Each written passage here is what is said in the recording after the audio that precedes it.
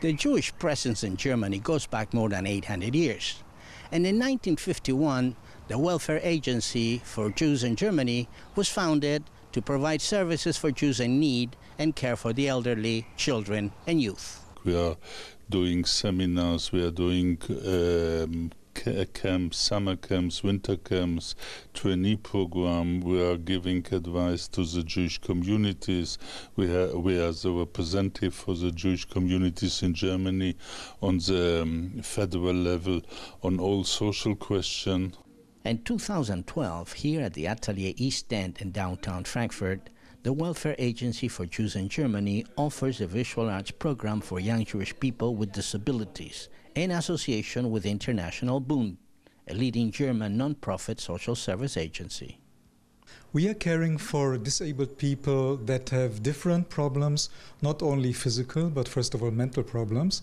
And what we offer them is specifically housing, specific shelters, but also workshops that enable them to begin a training, let's say more or less a low-level training, but a training that would enable them to care for an independent living or to begin an independent living.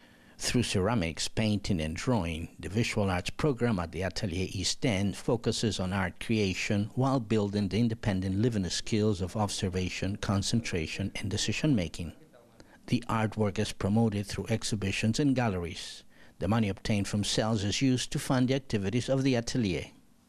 They try also to transport the goal of bringing a part of Jewish identity in form, for example, when there's a Jewish holiday, they are working or painting special for the holiday.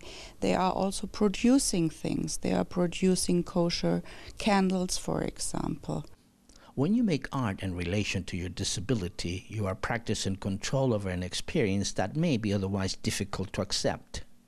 The active response is empowering as it increases your sense of control and provides a realization that you have a choice in how to relate to your disability.